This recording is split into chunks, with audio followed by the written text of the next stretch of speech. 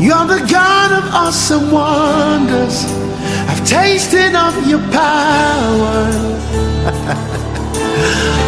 Onisha Iyanu, you have shown me so much mercy, much more than I deserve. For people of God, this is your manifestation of God's glory. I am your host, Prophetess Katherine Obriki. We've come to share the word of God with you today. Our God is good all the time. Before we are going to share the word of God with you, let's pray. Father, we thank you, we worship you, we exalt your holy name. We thank you of a truth, you are a covenant-keeping God.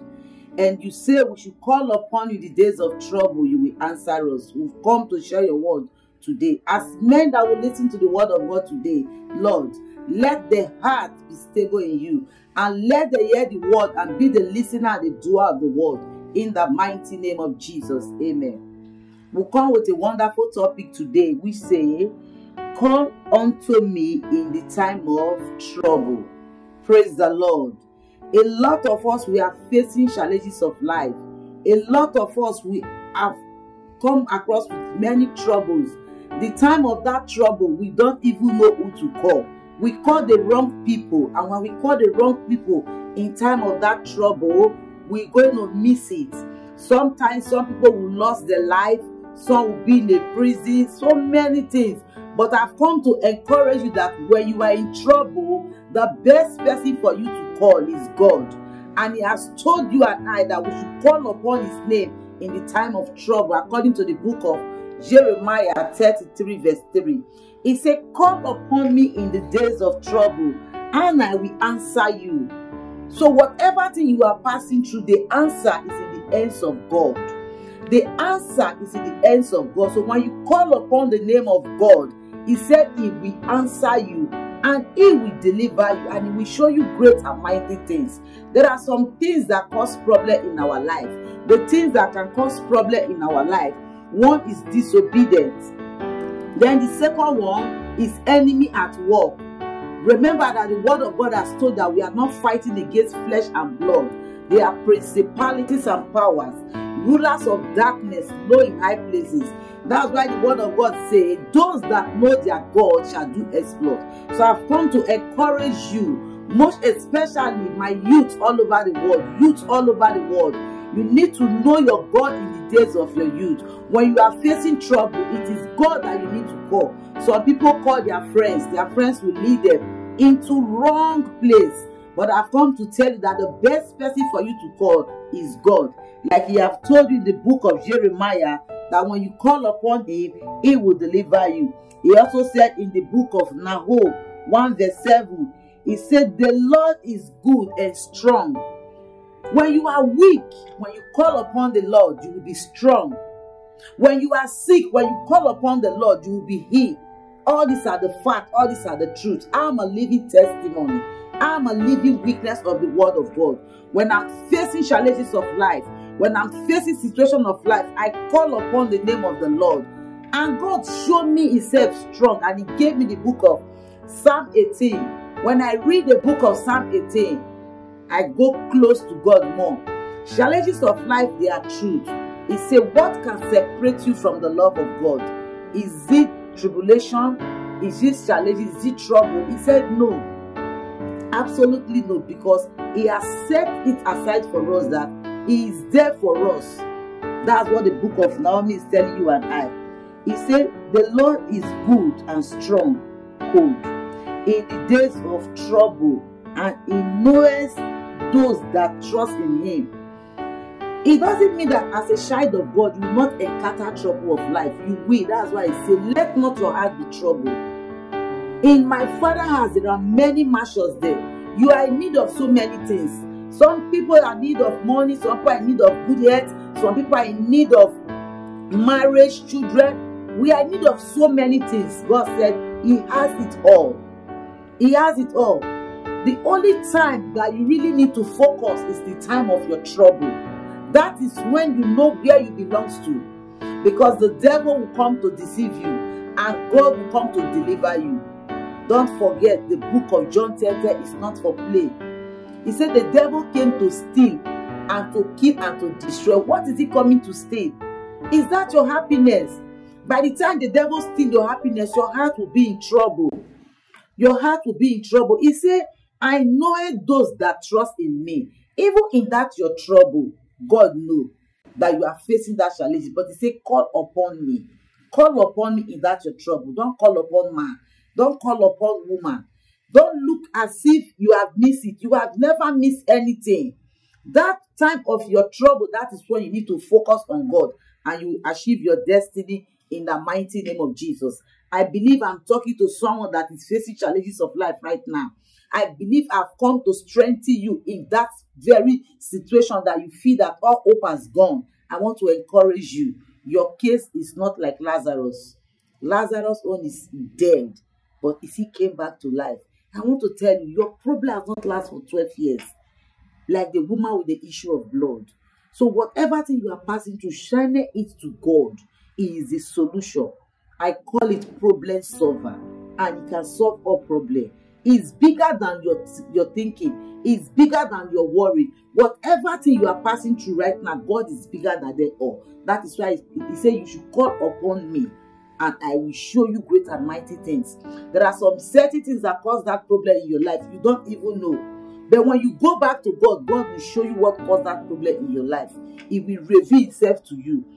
And God will set you free in the mighty name of Jesus. God will set you free in the mighty name of Jesus. That same God who I call when I am in need. And he comes to my rescue and he rescued me. And he gave me victory. And I've come to tell you that that problem is just for you to come close to God. When Job is facing problem of his life, God, before that problem came, there was an heavenly intervention. But Job is not aware. Job is a man that fears God, shun evil. He's scared to do wrong. He always believes to do the right thing. But he still faces that kind of strong challenges. But because God knows that Job knows him very well. And God stood by him. And for you, your problem is not up to Job's problem. So why do you want to kill yourself? Why did you want to kill yourself? Don't kill yourself. The Bible says, forget about the shame of your youth. Many youths today, because of what they passed through, because of their lifestyle, they have concluded that they will not make it in life again. I want to tell you, your problem is not up to that woman with the issue of blood. Everybody rejected her. But she said in her heart that if she can touch, it is you that will say in your heart, if I can believe that Jesus is Lord and personal Savior in my life, you are saved. That problem will disappear. But you must believe it in your heart. You must believe it in your heart. And your mouth must confess it. And when your mouth started saying all these things, devil will give you chance, my sister. Devil will give you chance, children of God. We are for signs and wonder. He said, because of ignorance we perish. Because we don't know the truth. We don't meditate on the things of God. We don't go close to God in time of our need. We think that we can do it ourselves. We think that our relative around us can do it for us. But it is only God that can do it for you. No man can take God's glory. That challenges may come because of your disobedient heart. You are not the first person that disobey God. You are not the first. You are not the first person that disobey God. So then when you humble yourself, God will exalt you. God will exalt you. Trouble does not come through maybe by only the means of enemy, power of witchcraft. Your disobedient heart, you can enter into trouble. When the word of God says, seek the kingdom of God first and his righteousness, and everything will be added unto it. When you seek the kingdom, you will still face challenges of life. But say, many are the affliction of the righteous, but God delivered them from all their trouble. I don't know the trouble that you are passing through right now, but God knows it. And you knows it. And you know that you have not shined that trouble to the right source. Who is the source? It's only God. He said, Jesus is the way, the truth, and the life. And any man that comes to me will never test. Are you thirsty? Are you in need? What are you in need of in your life? Come to Jesus today and be saved. Do not say tomorrow. Do not say, I'm still young. You are not young. Do not Don't do that to yourself. Do not stop your destiny. Many youths, they have missed their destiny because of their disobedient acts. They have went to the wrong way, but salvation is still available for you to come back to your sense. Wherever you are watching, wherever you are listening, this is manifestation of God's glory. How does God's glory manifest in your life? Is by doing the will of your Father. Is by obeying God. Is by accepting Jesus as your Lord and your personal Savior. Then the glory of God will manifest in full. It happened in my life. That was 2010. And today, I am a benefit of the glory of God. I am a benefit of the manifestation of God's glory. That is why I can boast enough to come and tell you that God is real.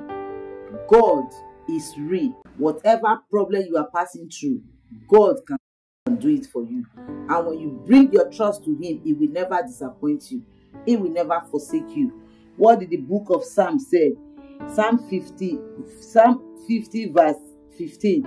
He said, and I call upon Him in the days of trouble, and He delivered me, and thou shalt glorify me. When God delivers you, you need to go back and glorify God. How will you glorify God? By telling the testimony to the whole world that our God is a Savior, our God is a healer, our God is a deliverer. And I believe that as many of you that will hear the word of God today, your life will not remain the same, and you will repent from your heart. God needs your genuine repentance. Come to Jesus and be saved. Repent from all your sins. Repent from all your spirit of unforgiveness. Sometimes you let go. You forgive your own self. Some people don't even forgive their own self because of their past life. They live in their past. That is the only thing that will deny you from the manifestation of God's glory. Don't deny yourself. Forgive yourself. The Bible has told you that forgive yourself. Love your neighbor as you love yourself. If you don't love yourself, you cannot forgive yourself. When you love yourself, you let go. Many people are facing challenges of life today because of what they caused with their own hand. But they will not forgive themselves. So how do you want God to forgive you? You forgive yourself, you let go, you stand still and see the salvation of God. And I know God is going to touch someone by the reason of this message today. God bless you. Wherever you are watching, keep sharing the word of God. Our God is real. Jesus has come to die for you and I, to set you free from every oppression of the wicked one, from every oppression of the devil and his agent. Jesus has come to set you free. And if you are free indeed. And no power can cause you, and no power of trouble can take your life, in the mighty name of Jesus. Bless you. For those of you who are watching me, who are listening to the word of God right now, I believe that this message has touched you. So I don't know where you have made mistake, where you have missed it, where you have rejected God because of the trouble you face. So I want to tell you that this opportunity has been given to you to come to Jesus. Don't miss this opportunity. Don't take it for granted. It's a great privilege. He said, come to me, even though your sin is dirty as charcoal. Come, let's reason together. So this time you are coming to reason with God through His word. And he said in the book of Matthew 24 verse 14, he said, and this gospel of the kingdom will be proclaimed throughout the whole world as a testimony to all nations, and to the end will come. So before the end will come, it's good that you give your life to Christ. So I want you to come out and say this after me. Lord Jesus, I have accepted you today as my Lord and my personal Savior. I believe that you have said that word from your heart. So as I'm going to pray for you today, you're not going to remain the same again, in the mighty name of Jesus. Father, Lord, as many of your children that have said this prayer to you, that they have accepted you from their hearts, Lord, you know their hearts, they are troubled. And you say they should call upon you, you will deliver them, you will heal them, you will set them free from every oppression of the wicked one. Father, Lord, as this one they have come to accept you today, Father, do not deny them, in the mighty name of Jesus. Lord, set them free and deliver them, and deliver their testimony to their hand, and so that they will have reason to come back to testify of your goodness, and so that they will have reason to say the Lord is good at all times, and of a truth your goodness and your mercy will keep on dwelling in their life, in the mighty name of Jesus. God bless you. Wherever you are watching, keep watching Manifestation of God's Glory, and share the live broadcast so that everybody can be saved. Everyone can be part of this program, and you'll be richly blessed with your family in the mighty name of Jesus. Whatever sin that you think that God cannot forgive you, I've come to challenge the pit of devil, the pit of hell, that Jesus can forgive from every sin. He said, all have sinned and cut short of his glory. He said, but if only my people who are called by my name will turn away from their wicked acts, turn away from their sin, the Lord will heal them, and he will restore you. I see restoration coming to your life in the mighty name of Jesus. I see God manifesting his glory in your life in the mighty name of Jesus. God bless you. Stay blessed, stay focused, stay tuned in the mighty name of Jesus. Amen.